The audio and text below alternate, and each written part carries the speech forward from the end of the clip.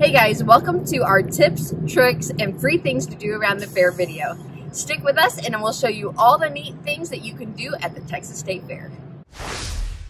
So one way to get to the fair without having to drive all the way downtown is to take the DART. There are multiple lines going from different places in the city that makes it convenient for you to ride downtown. And the DART will drop you off right here at Gate 4 at the entrance of the State Fair.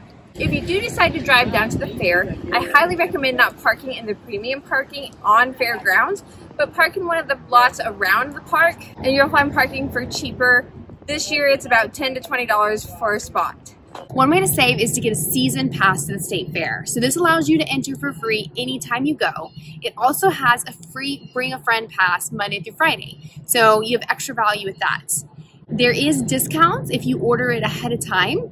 And so typically if you go at least 2 times during the weekend prices, or if you go 3 times during the week, it pays for itself and more. During the weekdays from 11 to 5, you can come to the Doll House and get sodas and the water for $1. And on Sundays, they're open from 12 to 5.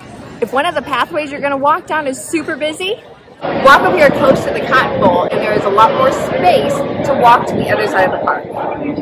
If you want to try some of the specialty fried food from the fair, I highly recommend splitting it with others to cut down on cost and calories. You should also be aware that a lot of times on Thursdays they have special deals. So this year is a bird dog is 2 coupons cheaper. So always be on the lookout for those. Okay, so at your Fletcher stand, you can get a regular corn dog, a turkey dog, which is a bird dog, and a cheesy cup. If you get a cheesy cup, I recommend letting it sit for a little while to let the cheese melt on the inside, otherwise it may not be fully melted. You can come to the automobile buildings and check out all the cars at the car show. Check out the dog shows and the pig races here for free. Check out the butter sculpture in the Arts and Crafts building.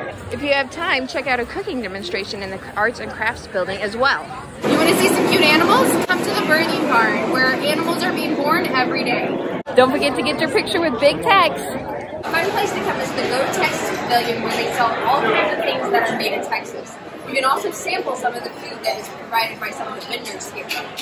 Another fun thing you can do is come to the Hall of State. Each year they have a fun exhibit that they show off different things. This year's exhibit is the Mavs. Some of the things they've had here in the past have been replicas of the White House and Texas State Fair history.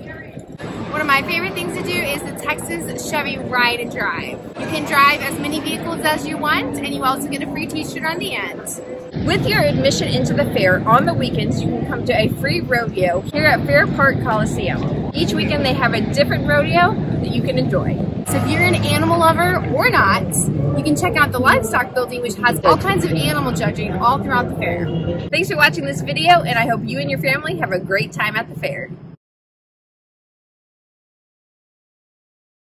Walk over here close to the Cotton Ball, and there is a lot more Cotton Bowl.